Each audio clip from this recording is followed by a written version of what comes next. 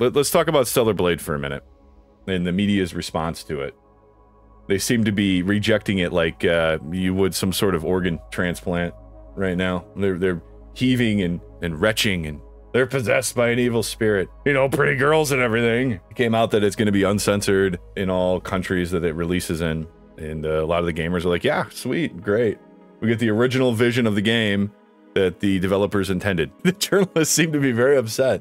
The gaming journalists, you know, that report on games are upset that a game is doing well. Who gives a shit? Most of the gamers that are like serious, they just go elsewhere. They go to independent media to get their information on games because they don't want to be preached to all day long. You know, give me the information about what's coming out and what's in it, and you don't have to editorialize fucking everything. You should not like it because it's got a pretty girl in it and it's exploitation and sexism and all this stuff, and they just keep hurling insults at gamers that find this game appealing. I guess we can all just kind of sit back and laugh as this game does well. It's really not an issue, I don't think. I don't think this is really an issue. I think most gamers don't care. You can have a pretty girl in it, you cannot have a pretty girl in it. Is the gameplay fun? That's first and foremost. Is the gameplay going to be fun?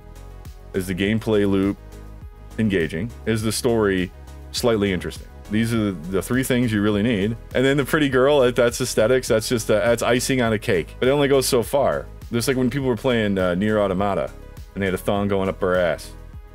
Like, yeah, it was great to look at first. And then you started playing the game, and then it just kind of melts into the background. Like, you don't see it anymore while you're playing the game, and every now and again you'll catch a glimpse of it, and you're like, oh yeah, it's a pretty character. I like playing as this character. Or whatever your thoughts may be. But it doesn't take over your entire gameplay experience, because it only goes so fucking far. You can't just make a game with a pretty character in it and just let it sit there and it be a shit game. Like, people are just gonna stop playing that game. It's not going to be fun. They're like, oh, it's a pretty character. But there's a lot of games with pretty characters in it. So why would I play this one? If the gameplay sucks ass, why would I fucking play it? You wouldn't. You wouldn't fucking play it at all. You don't see this very often. Like, I applaud ShiftUp for doing something different. They've been telling, you know, the games journalists to go fucking eat shit, and they're going to do what they want, and they don't care what the access media has to say about it. They're basically saying, we're going to see what the gamers have to say about it. And you know, it's okay. That's a good way to do it. That's a good way to do it, which is good. It's good to hear. Hopefully they maintain that. Hopefully they maintain that vigor. It's just escapism, man. That's all this is. It's escapism. All right. People want to say gaming's bad. I was like, it's no different than reading a book in a lot of sense. Now, reading a book can be beneficial for you in different ways. For sure. It's good for you. I read books all the time. You're reading it to escape, to go to a land far away that you're not a part of, and go on adventures that you will never physically be able to do. Great. That's wonderful. Why do you think people play games too? They play games in order to do the exact same thing, to kind of get away from the humdrum of life and transport themselves to a different area. This is the same thing. Just playing a game like this, I'm no longer Joe Average working in a factory. I'm now a badass female fucking space warrior who's running around killing aliens like in a skin-tight suit. Who gives a shit? Gamers like fun games.